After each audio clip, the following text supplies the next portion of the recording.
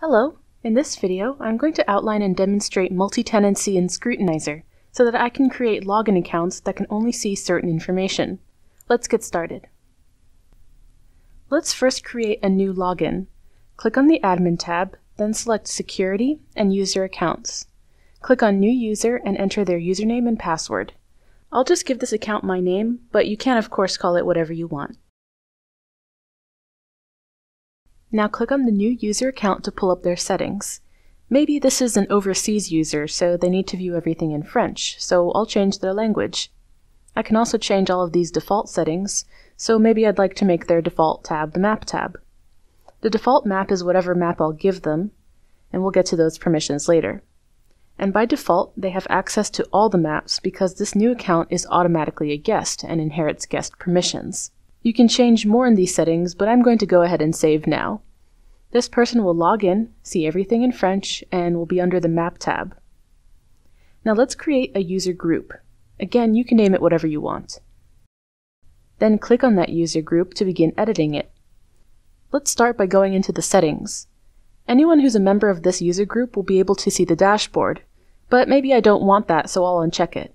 I definitely don't want them seeing the Alarms tab, and I don't want them to have any administrative functionality. That looks good.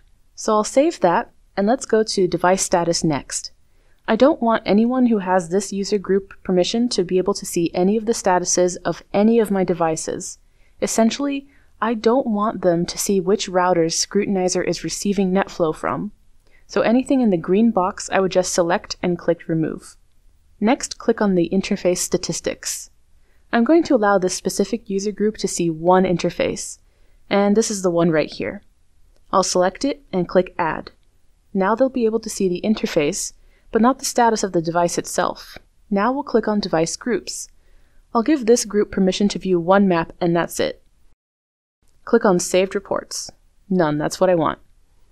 In Dashboard Gadgets, I also want none because they can't view the dashboard anyway. Finally, under Members, I'll add the user account I created. Now I need to edit the guest group because the new user accounts automatically receive guest permissions. I'll just remove the new user from this group. To confirm that this worked, I'll go back to Security and User Accounts, then click on the new user and check their user group membership. So now I'll log in as the new user to see if everything's working as it should. First of all, the language is French, which is a good sign that the settings are working. The default tab upon login is the Map tab, and the routers in this group are all blue because this user does not have permission to see the status of the devices. There's only one green link because this user can't see the others and can't drill down on them to see the reports. This user can click and see the reports for this interface, however. Now, navigating to the Status tab, the only interface the user can see is the one that I granted access to. Under the Admin tab, the user can change their personal preferences, but that's it. Multi-tenancy is a very useful feature, especially for service providers and MSPs. As we've seen, you can apply permissions per device in terms of status of the router or switch sending NetFlow, per interface, and per group or map. Personal preferences allow you to change the default language per login, so I can use English while an overseas colleague can use French or Korean, for example. You can also change the default view at login and several other settings such as the color theme of the UI.